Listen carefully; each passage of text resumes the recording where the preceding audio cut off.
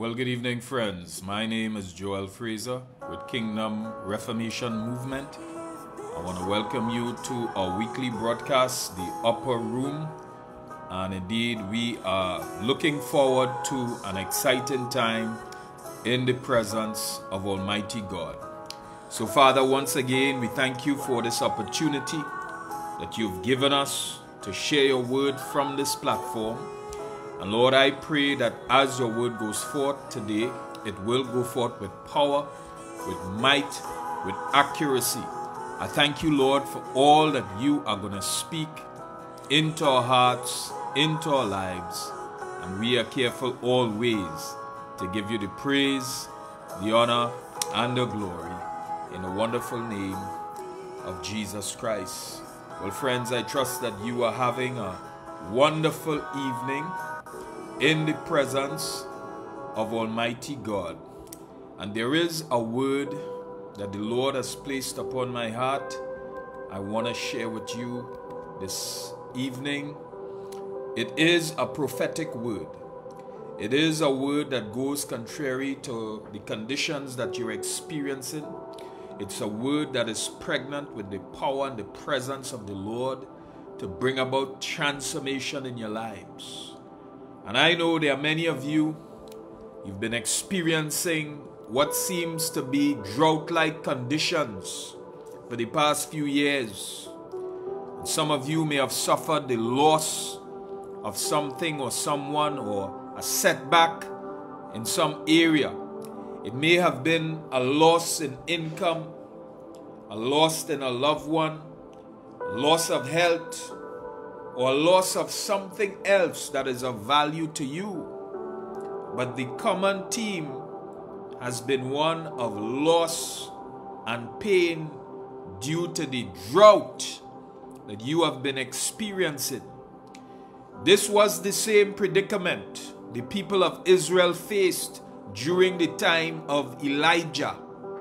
However, in their case, the drought was caused as a direct result of their sin and rebellion. Your drought may not be the result of sin or rebellion, but the effects are the same. Just like the children of Israel, you've been languishing. And their drought lasted for a period of 3.5 years. It began at the beginning of 1 Kings 17. And I don't know how long your drought has been persisting. It may be longer, it may not. However, no matter how long your drought have been going on, it always seems that it's going on far too long. But I have come here with a word this evening. It's a word of good news. Weeping may endure for a night, but joy comes in the morning. Your drought has an expiry date. And this prophetic word that is coming to you today is this: your season of drought is about to end. Yes, friends. God says, gird up your loins and get ready, because your drought is about to end. The Lord is about to rain favor and blessings into your life, into your experience. This was the same word that was released to Elijah, and God told him to go and deliver that word to the people. Let's take a look now at that word as it forms the basis for our text today. We are looking at 1 Kings 18 verse 1, and it says, "It came to pass after many days that the word of the Lord came to Elijah in the 3rd year, saying, Go present yourself to Ahab, and I will send rain on the earth." May the Lord bless the reading of his word to our hearing. The title for the message is a bold and dynamic prophetic word. Your season of drought is about to end. And the first thing that jumps out at us from this text is the fact that the word from God only came to Elijah after many days. And I sense God is quickening this same word to us this evening. Sometimes it will take many days before we hear from God. But whether it takes many days or not, whatever God says is a sure word. It will come to pass. And prior to this word from the Lord, both Elijah and the people of Israel were experiencing many days of drought. And this lets us know that it may be many days before your drought comes to an end. In fact, some of you had to endure many days of hardship, many days of pain, many days of stress and anxiety. But God is saying to you today, your pain is coming to an end. Your season of drought and dryness is about to end. And so I ask you the question, who is going to bring your drought to an end? Is it the government? Is it your employer? Is it your doctor? The answer is a resounding no. God is the one that will bring your drought to an end. And what is interesting about this is that God can bring your drought to an end, although drought-like conditions continue to persist for the masses. This is what he did for Elijah and the widow woman in chapter 17 of 1 Kings. Because of their obedience to the voice of God, there was a miraculous extension of the widow's flour and oil, such that it flowed throughout the entire period of the drought. And I want to say to you that God can end your personal drought, even in the midst of a national drought. In fact, when God decides to end your drought, nothing in this world can stand in the way. Nothing in this world can stop the rain of God's favor and blessing from coming into your life. No pandemic, no downturn, no nothing can stop the sovereign move of God in your life. Someone needs to know that. And so the first thing I want us to see is this: God is sovereign, and he is the one that determines when your drought comes to an end, not the world, not the government. God is God all by himself. He doesn't need anyone's permission to move in your life. Let's go back to our text and see the word that God released to Elijah to deliver to Ahab. It says in verse 1 of 1 Kings 18, "Go present yourself to Ahab, and I will send rain on the earth." Notice who is sending the rain. It is God. He's the one who has ultimate control. And when God says, "I'm going to send the rain," you better get an umbrella, because the rains are going to come down and overtake you. The second thing I want us to notice is this: the word from God to end your drought comes without fanfare. It comes without any visible change in your status quo. Yet, it is a sure word. When the word of God to end this drought came to Elijah at the beginning of chapter 18, there was no fanfare or fireworks to accompany the word. All it said was the word came to Elijah. In fact, the word came to Elijah while he was still outside the precincts of Israel in the land of Zarephath. You remember that he had gone to the land of Zarephath at the behest of God. God told him that I have provided a widow woman there to sustain you. And through this divine connection between Elijah and the widow woman, God continued his supernatural provision to sustain his prophet. And so while Elijah was still in Zarephath, the word of God came to him. And Zarephath at that point in time was enemy territory to Israel. So what I want to say to you is that the word of God can find you no matter where you are located. And some of you, you're located in the belly of the drought. You're ready to throw in the towel I came here to let you know that God is sending His word to you right now to lead you out of that drought, to lead you out of that place of difficulty. He is a God who is able. He specializes in finding you wherever you are located. There's nothing that could prevent the word of God from reaching you right where you are. So it's important for you to see that when the word of God comes to you, there may not be any visible change in your circumstances.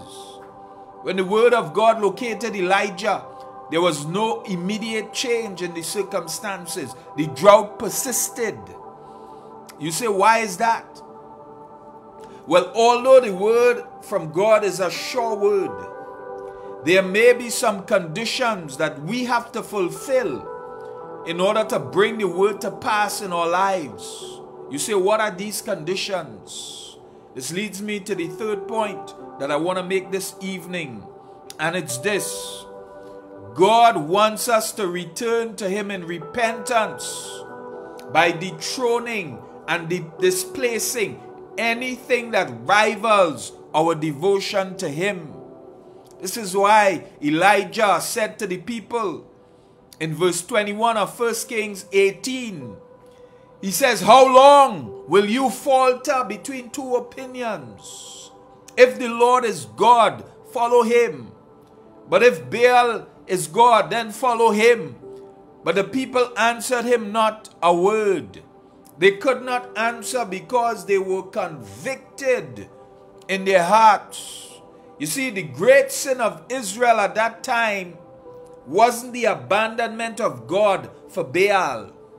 No, what they were trying to do was to serve two masters, which is even worse, since that is not possible. That's why Jesus Himself said, you're only fooling yourselves if you're trying to serve two masters, because in the long run, you're going to end up loving one and hating the other, or vice versa. You cannot serve two masters.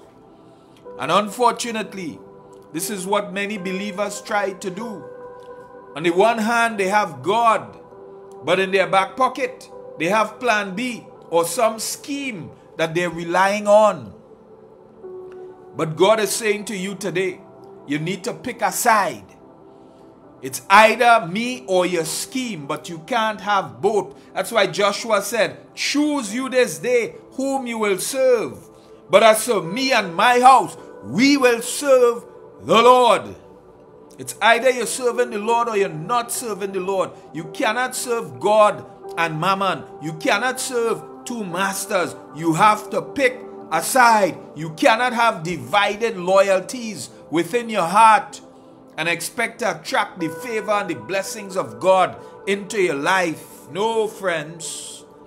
Before the Lord sends the rain of favor and blessing to flood your life, before He ends your drought, He wants you to dethrone anything and everything that rivals His place of supremacy in your life. You say, well, how will I know that God is serious about sending the rain in my life? Well, to convince you of His good intentions and His power to end that drought, He can and does send the fire of His presence. This is what He did for the children of Israel. They were so double-minded, they were so bewitched by Baal that God had to destroy any legitimacy of Baal in their hearts by sending fire to prove that He was the true and only God. And God wants to send the fire of His presence into your hearts to destroy any and every rival to His place of prominence in your life. But before He does that, we have to prepare our hearts to receive. Did you notice what Elijah did in verse 30 of 1 Kings 18? It says, then Elijah said to all the people, come near me. So all the people came near to him, and he repaired the altar of the Lord that was broken down. To prepare our hearts to receive from God, We have to repair the altars that have been broken down due to unfaithfulness and false worship. These are the conditions that are necessary for God to send the fire of renewal and revival. We have to repair the altars of prayer, the altar of devotion, the altar of meditating on the word of Almighty God. And then God is going to send the fire of His presence into our hearts, into our lives. But finally, before God ends the drought in your life and sends the rain of blessings, you'll have to contend through persistent prayer. Yes, God is not in the business of providing free lunches, but He is moved by faith and the prayers of the righteous. The Bible says, the effectual fervent prayers of the righteous availeth much. That's why God told Elijah He would send the rain, but only after Elijah contended for it in prayer. So Elijah had to pray earnestly for the word of God to be manifested. It says in verse 42 of 1 Kings 18 that Elijah went into a fetal position as a prophetic act to birth what God had already declared through His word. He had to pray 7 times before he saw any sign of rain. And we know that 7 is the number of completion. So Elijah had to complete his prayer journey with the Lord before the breakthrough of rain was manifested. And I want to say to you that sometimes you'll have to contend for your breakthrough in prayer by rehearsing that same prayer until you realize your breakthrough. Sometimes you'll have to be persistent, contending in prayer. This is precisely the reason why many don't get a manifestation of what God has declared in their lives. It's because they fail to contend for it in prayer. We just expect that because God said it, it will be automatic. And sometimes that is how God works. But many times, no, we have to co-labor with God. Many times God expects us to do our part to bring the blessing and the favor into our lives. And so God is saying that we have to contend in prayer for His word to become flesh, for His word to be manifested into our lives, into our experience. And I have said to you this morning or this afternoon that God is about to end your season of drought. And your response should be that you ought to take that word and contend for it boldly until you see it manifested in your life. And that is what we are going to do now as we are about to end this message. We are going to contend in prayer for what God said He will do, because your season of drought is about to end. And this is God's prophetic word being released to you even while you are in the midst of hardship and crisis. And so I'm saying that for this word to be manifested in your life, there are at least 4 conditions. There are at least 4 conditions I want to encourage you to satisfy as we contend for this word. Firstly, I want you to confront the Ahabs in your life. That is, those things that oppose the move of God in your life. Confront the Ahabs in your life. Secondly, repent and dethrone all of the idols in your heart that rivals God's supremacy in your life. Thirdly, repair the altars in your life that have been broken down due to unfaithfulness and false worship. Altars of prayer, altars of family devotion, altars of meditating on the word. Repair those altars. And fourthly, contend in prayer for that drought to end by using this prophetic word to fuel your faith, your authority, and your boldness. And I'm saying to you that as you meet these conditions, you are going to see a breakthrough in your life. You are going to see the rain of favor and blessing and breakthrough being manifested in and through your life. So Father, we give you praise. We give you honor and glory. We thank you, Lord, for this sobering word that you have released into our hearts, into our lives. And mighty God, we are prepared to confront those Ahabs in our lives. Everything that opposes the move of Almighty God. We are prepared, Lord, to confront every Ahab in the mighty name of Jesus. Lord, on behalf of everyone that is watching this broadcast, we repent of all of our sin and our unfaithfulness. We dethrone all of those idols that rivals your supremacy in our lives, Lord. In the mighty name of Jesus, Lord, I ask that you will give us the grace and the courage to repair those altars that have become broken down in our lives, Lord. Altars of family devotion, altars of meditating and studying the word, altars of prayer, Lord, that have become broken down due to neglect, due to unfaithfulness, mighty God. Help us to repair those altars. And finally, Lord, we are going to contend in prayer for this drought to end, for this dryness to end.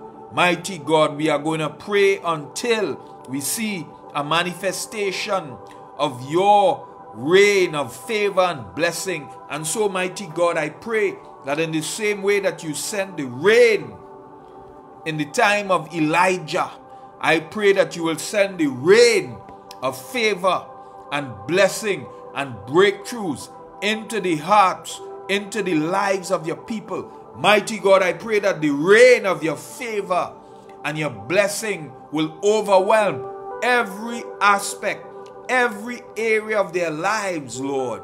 I pray, Lord, that you will send the rain into their, Lord, their physical circumstances, Lord. I pray, Lord, that the rain is going to cover them in the mighty name of Jesus, Lord. Lord, whatever the need is, whatever the cause of concern is, whether there is a need for healing, Lord, I pray that the rain of healing and favor and blessing will mantle your people. Lord, if there's an issue around finances, Lord, if there's a drought of finances, a drought of provision, a drought of income, mighty God, I pray that the rain of favor and blessings and breakthrough will overwhelm your people even now in the mighty name of Jesus. Lord, if there is a need for restoration, Lord, there's only conflicts and there's a breaking down of relationship, a drought of relationship, a drought of love and forgiveness. Mighty God, we release the rain, O God, of healing and restoration. We release the rain, O God, of forgiveness, the rain of love into their lives, mighty God. And so, Father, whatever is needed by your people today, in the mighty name of Jesus, we release the rain of your favor, the rain of your blessings to overwhelm and to overtake the people of God in the mighty name of Jesus. Lord, I thank you that you are the one that will send the rain. You are the one, Lord, that will release the rain and the favor of blessings in the lives of your people, mighty God. And Father, I thank you that you will give life to this prophetic word in the wonderful name of Jesus Christ. Well, friends, I trust that you were blessed.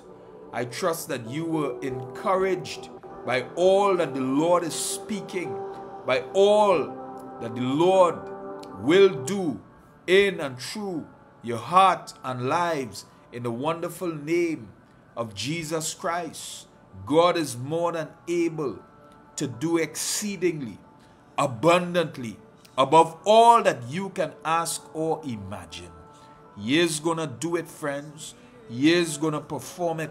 And so I want to challenge you to meet those conditions. Confront the Ahabs in your life. Repent and dethrone all of those idols that rival the presence of God. Rebuild the altars in your life.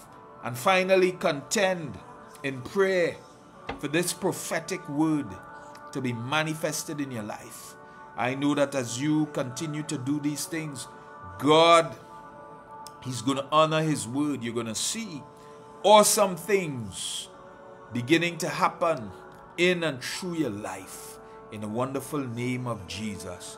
And so, friends, until I see you in our next broadcast, I want to challenge you. Plant your feet on the ground.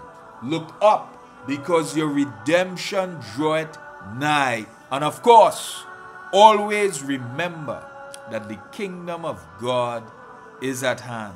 My name is Joel Fraser with Kingdom Reformation Movement. Have a wonderful evening, friends. God bless you.